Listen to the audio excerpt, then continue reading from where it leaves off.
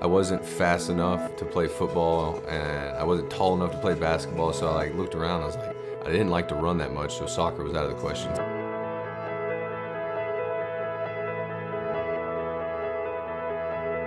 I always felt like if I could play in college, we had a Little League coach, like, you can get your education paid for. Man, this game has given you a lot. And then when I signed, I thought I'd play in the minor leagues for a couple of years and I'd go find a real job. And I looked up 2 years later and I was in the big leagues.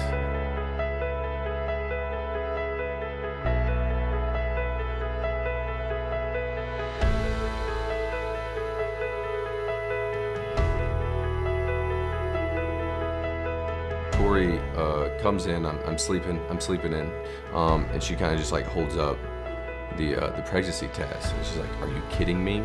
And I'm like, "I'm just coming too." And I go, "All right."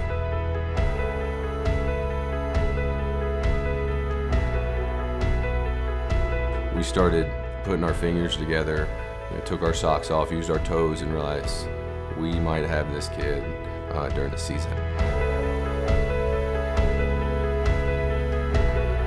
It wasn't a question to me to not have him there, to have him be at the birth of our son. It was something that it happens one time. This is what we want. This is what I want. If I'm in the middle of it at bad and you go into labor, that's it. Somebody else is gonna have to finish the AB because I'm coming.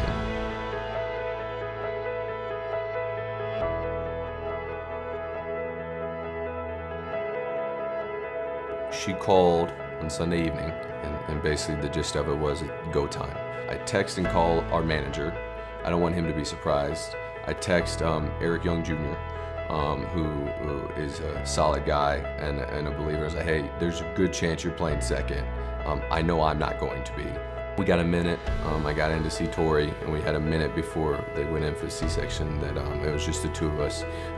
Wanted to pray, just ask for God to keep her safe, to keep our son safe, kind of keep me out of the way as much as he could. When we got Noah out, we heard him cry, and she looked at me, she goes, "We have a baby."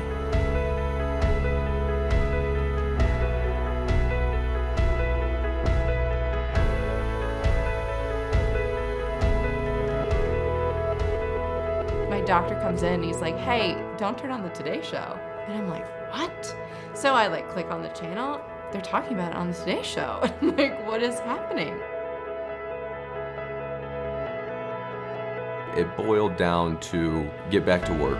One of those things, your wife is the one having the child. I don't see how much there is that you can actually do while you're there.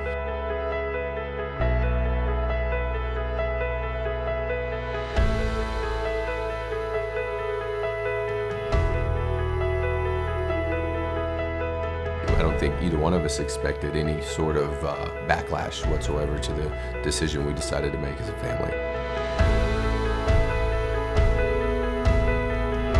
I knew that Christ had come down and he had mucked around in the dirt and the mud for us and took my sin. But when I saw my son, the level of sacrifice that God made for us became a lot clearer.